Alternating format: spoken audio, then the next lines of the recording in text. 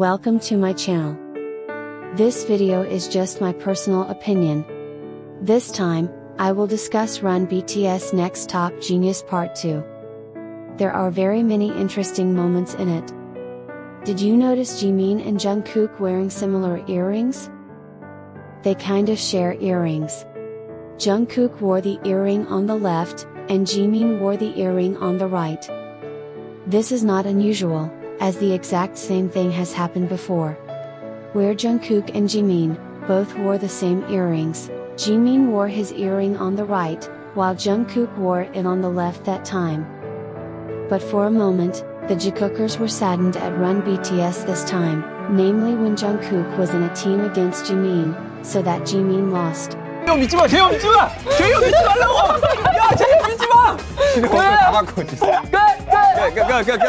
대박이다! 야, 가자!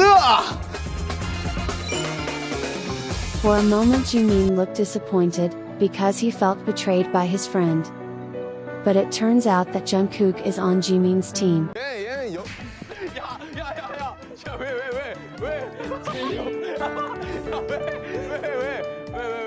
사람을 평소에 너무 믿었다.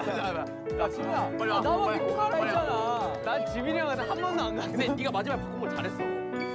And V was surprised to find out, JungkooK was on Jimin's team. 아, 여기였다. As we know, JungkooK is always there for Jimin. And it is proven again. But they knew, this was just a game.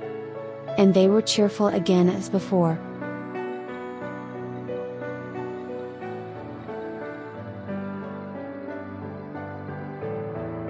Another Jikook moment was when BTS announced yet to come cinema. 둘, 셋, 안녕하세요, 방탄소년단입니다. Look, when RM spoke, JungKook's gaze remained straight at the camera. When J-Hope, V, Jin spoke, JungKook also kept his eyes on the camera. When Suga spoke, JungKook only looked briefly.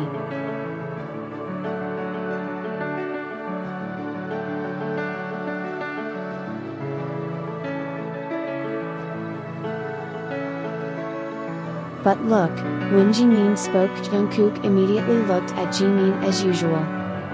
Does Jimin's voice have a magnet to attract JungKook?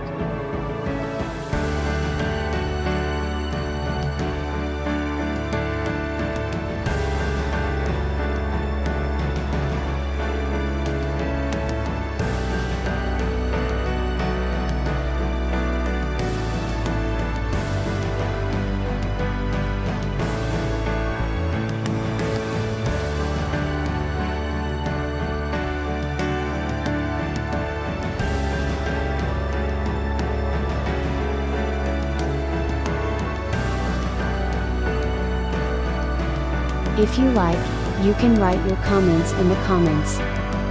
Comment wisely without criticizing any ship. Thank you for watching.